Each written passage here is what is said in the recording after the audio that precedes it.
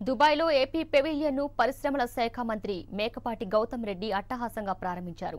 Indian pavilion భవంతిలో మొదటి అంతస్తులో ఏపీకి కేటాయించిన ఏపీ పెవిలియన్ను ఆయన ప్రారంభించారు.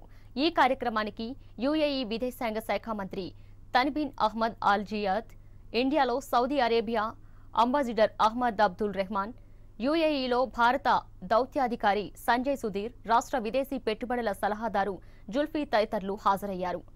పెవిలియన్లో ఎంఎస్ఎంఈ పార్కులు, ఫిషింగ్ హార్బర్లు, విద్య, వైద్యం, పర్యాటకం, ఐటీ, పోర్టులు సహా పలు రంగాలపై నిరంతర ఏవీల ప్రదర్శన జరిగింది. 12 స్క్రీన్ల ద్వారా కీలక రంగాలకు సంబంధించిన అంశాలకు సంబంధించిన ఏవీల ప్రదర్శన గురించి ఏపీ ఐసీసీ ఎండీ సుబ్రహ్మణ్యం జవ్యాది వివరించారు.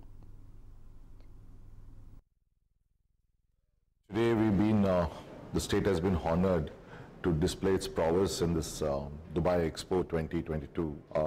The state of Andhra Pradesh has very much inherent strengths and very strategic in terms of looking forward, in terms of when the government of India is looking to a $5 trillion economy. This is one of the critical states for taking the foundations for taking this forward to the $5 trillion economy. And the state is well endowed in terms of exports markets, in terms of infrastructure development, in terms of skilling and other facilities. Our major focus, what we are going to be focusing in this expo, is that propagating how the state is going to be important in coming days, and not only in skilling, providing world-class skilling facilities and skilled manpower, not only to the Indian marketing and Indian industry, but also to the world industry.